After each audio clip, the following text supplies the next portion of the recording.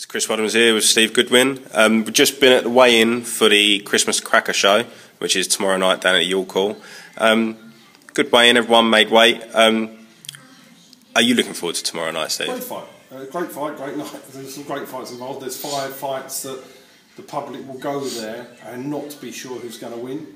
And you know and I know when you go to boxing cards, how many times can you actually say on many cards there are 5 fights where nobody is really sure who's going to win each fight. So I think that's really great for the fans. There's 16 fights on. I think Kevin's done a great job with it, and you know I think it's a really good night of boxing. So tomorrow night marks 7 busy days for you, or 8 busy days. Yeah. So you've got your Christmas Cracker Show tomorrow night. Yep. You've got the Repeat or Revenge down in Portsmouth, and you've also got two people that people may have heard of in Frank Buglioni and Derek Chisora fighting for British titles up in Manchester. Yeah. Firstly, how are you going to split yourself between those two? Well, I can't. I mean, obviously, the Portsmouth show is promoted by Michael Ballingall, and Kevin, Chamberlain and Josh will go to Portsmouth and represent me in Portsmouth. Hopefully get the fight streamed to me so I can watch them. I obviously need to be in Manchester. I've got 2 fights fighting for British titles, so obviously I have to be there. And obviously we've got Joel McIntyre in this massive fight against Camacho. I'd love to be there as well, but I haven't got a jet to fly me in between two things. And I think probably Frank Buglioni will be on the similar time to the time that Camacho will be fighting Joel down in Portsmouth. So, you know. Busy night for the light heavyweights with the English title and the British title on the line up north. In both competitions. So no, it's great. It shows how far we're coming with our fighters in the big fights, and it's, you know, if you're not going to look forward to those sort of nights, then you shouldn't be doing it. That's true. It's very true. So your stable keeps growing and growing. We've seen this new BT deal with Frank Warren. Are you looking at TV deals for your stable soon enough? We're working with at this stage at the moment. I think on our own we're probably not quite ready for TV yet. We're near, but there are lots of other things going on in sport boxing. I think over the next month or two there'll be more announcements and more things going on. I think there's more TV companies and Sky channels looking to get involved in boxing. I think it will widen, and when it widens I think we'll be there to take part of it. I mean, this year we've provided support for the David Hay shows, both of those at the O2. We had 3 fighters on the Cyclone Promotions show last week on Spike and Channel 5, that show at Wembley. So it's showing that we're working with TV channels and their promoters in getting our fighters the opportunities, and that's our main aim at the moment, and we will continue to do that, sign more fighters, higher profile fighters at the start of their career, and make sure they get the best opportunities they can. Okay, it's good. It's good to hear. Going back to tomorrow night, you've got 2 Southern Area titles on the line. If you had to pick one to tell people not to miss, which one would it be? Ben Day, Michael Devine. Yeah. I think, again, both are good. I think the Jamie Spate, Josh Kennedy will be probably a bit more of a technical fight. You've got Jamie Spate, who's got lots of experience, against Josh Kennedy, who's a stylish amateur. So that's probably going to be the more technical of the 2.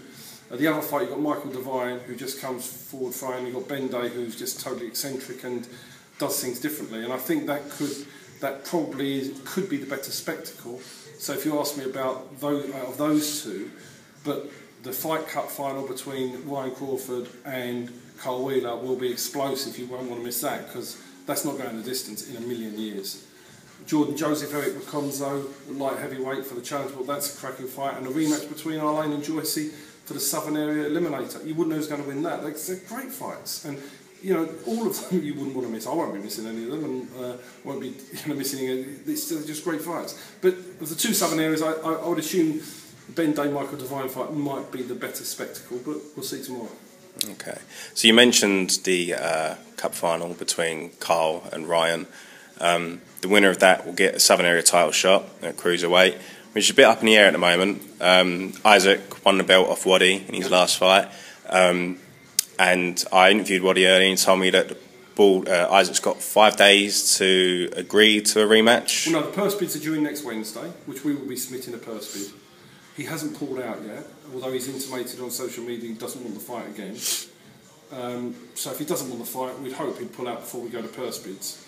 If he goes to purse bids and we win the purse bid, then they've got 14 days to sign contracts. If they don't sign the contracts, then they have to relinquish the title. Isaac's announced he's on the Bellew Hay card, yeah. which is great. So they're Waddy will be quite happy to do that. But if Isaac doesn't want the rematch, he says because it's just going back on old ground. You can say that, but it was a very close fight, and Waddy was nowhere near his best. But if he feels that, then he can bypass. But after the fight last time, everybody was saying they wanted a rematch, including Eddie Hearn. When the rematch has been forced upon them, and it was forced upon them by the board because of a regulation error that we were able to point out, they don't want it anymore. So, we'll see. But I think they realise that they may not be winning the rematch so easily. So, they're probably looking at his career and thinking, let's bypass. We've done that. Let's bypass. But vacating after just winning it is probably a little not having a defence. Nothing. Just turn that off for you. So you're saying that there's a possibility that Isaac will... just take this. Sorry. Okay, and we're back. Sorry. That's all right. Busy man, I know you've got big shows on. I was saying if Isaac may vacate, which will leave the belt vacant... Waddy then will fight the winner of Cole Wheeler and Ryan Crawford. Cole Wheeler and Waddy are friends. Who knows what's going to happen? That will be the decision between the two of them. I know Waddy said he'll do it anyway. Cole might want to wait and let that fight on and then fight for it, but it's up to him. Cole will have the right to fight for that immediately, or he might want to delay his challenge for it. Okay, that's good. That's answered my question before I even finished it there. we always think ahead. With this cup, it's been a pretty good success except for Viola dropping out.